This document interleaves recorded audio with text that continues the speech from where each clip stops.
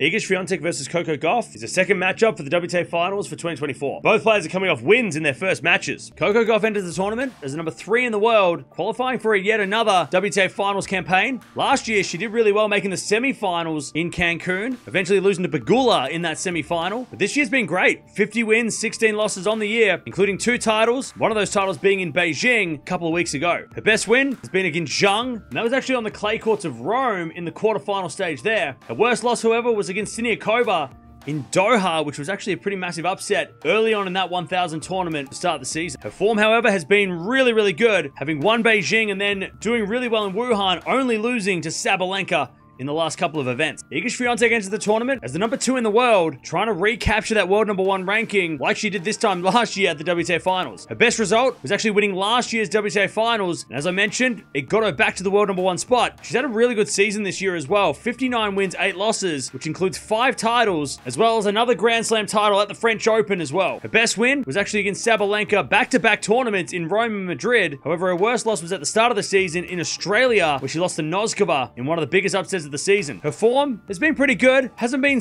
really great since winning that French Open, but she has still been very consistent, making the quarterfinals of the US Open in her last event. These two have played 12 times before, with Swiatek leading 11-1 in their head-to-head, with Gauff, of course, only winning their 1 match in Cincinnati, but that was 5 matches ago, and since then, Swiatek has won their last 2 matches in straight sets. So if Gauff is going to get a win over Swiatek for the second time in their careers, she's going to have to do something really impressive. Gauff's going to win this one. She needs to serve like she did against Pegula. She served so well in that Pegula match, but she has to limit the errors as well because she did give away. But Pegula did also give a lot of free points to her, so you can't expect that from Swiatek in this second matchup. If Swiatek's going to win this one, she needs to get off to a better start than she did against Krejcikova. She was a little lucky against Krejcikova because she just got playing good at the right time, I guess, in that second set, and then Krejcikova ran out of gas. Gauff's not going to run out of gas. We know that. We've seen that over the time. She has to get off to a good start and eliminate the errors herself if she's going to get the win. I feel like this is a really good time for these two to play, especially if you're a Gauff fan, but I still have to go with Swiatek in 3 sets. I think Gauff might get a set, but I just can't go past Swiatek. That 11-1 head-to-head is just way too one-sided for me to pick Gauff with any confidence, but might get a set. I think Swiatek wins in 3. Let me know down in the comments below, though, who's going to win this one.